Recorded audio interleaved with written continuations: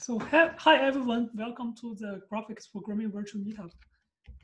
We follow the Berlin code of conduct, and we have a Discord server.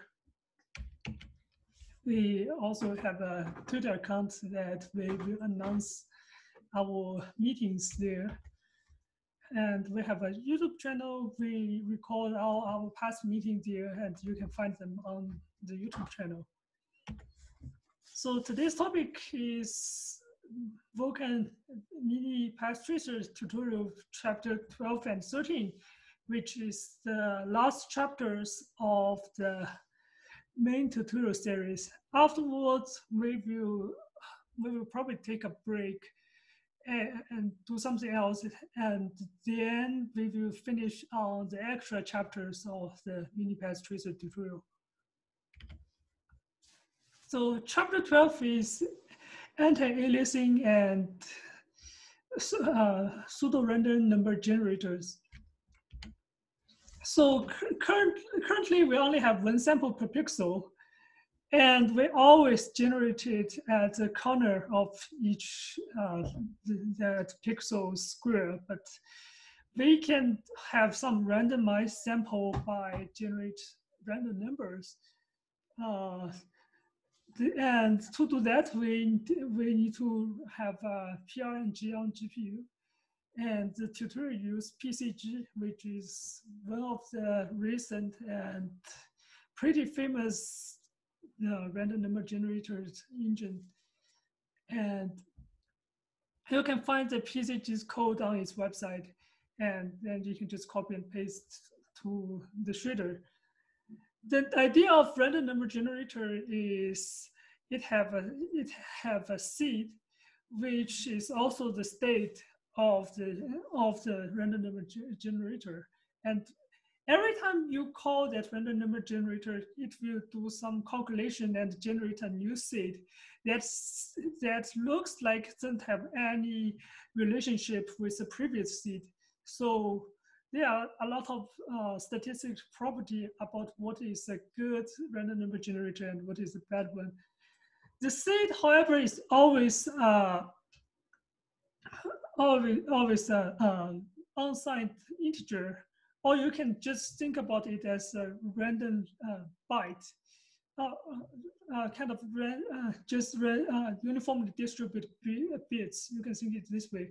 So we do the extra thing is to transform this seed into some uniformly distributed float from 0 to 1.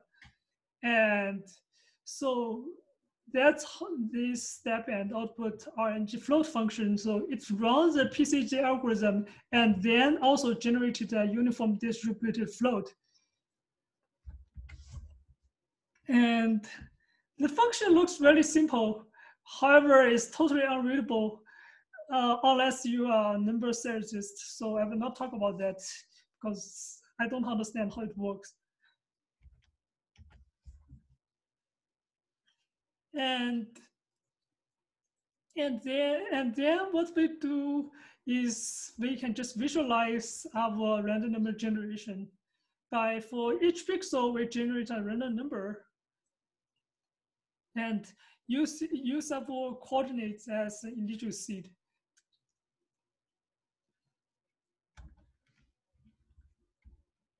Then we should get some white noise.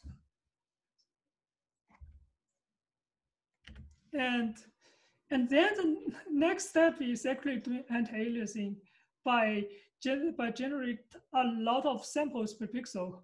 So what we will do is, similarly, we will use the pixel coordinates as initial seed. And then we will have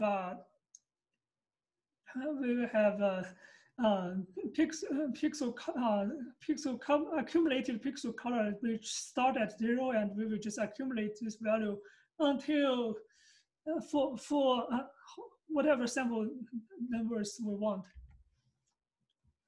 And then we say we have 64 samples, and then we will just accumulate the. Well, first So first we will generate a random point on that sample using our on the pixel, sorry, using the step and output RNG float algorithm, and we call it twice because we want a two-dimensional point, and then using that information, we can generate an array for that sample using the code we had before. And afterwards, we can just use the same code we had before to accumulate the final result into our sum pixel color variable. And then at the end, we just divide the sum pixel color by our sample size. And then we have this nice result, which looks smooth, unlike previously we have jagged edges. Now, with those setup, we can actually do diffuse reflection.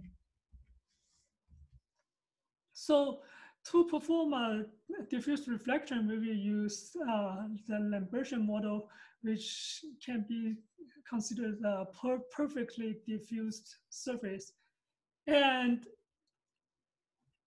for Lambertian model, basically the idea is we have a unit sphere, and then the distribution of the ray is of our reflected ray on the unit sphere is the cosine term of the angle between the normal vector and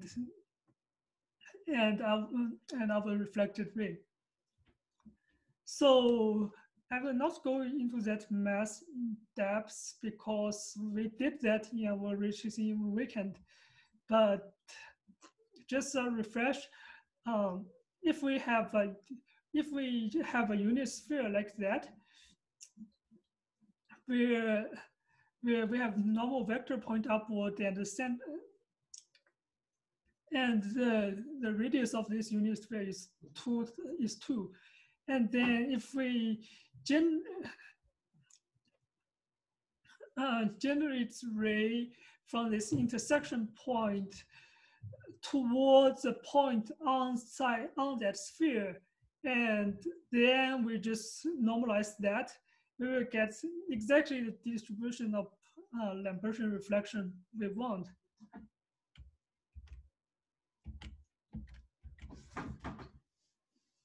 So the code here is also quite simple. We just instead have a perfect mirror reflection. We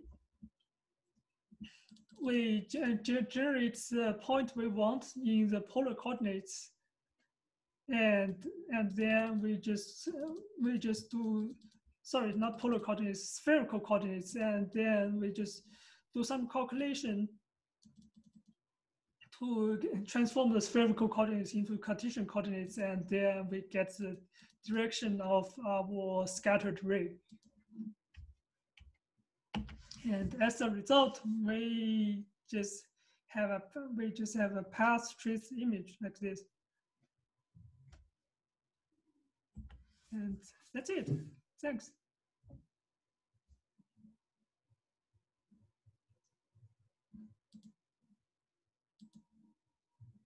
Any questions before I end the recording?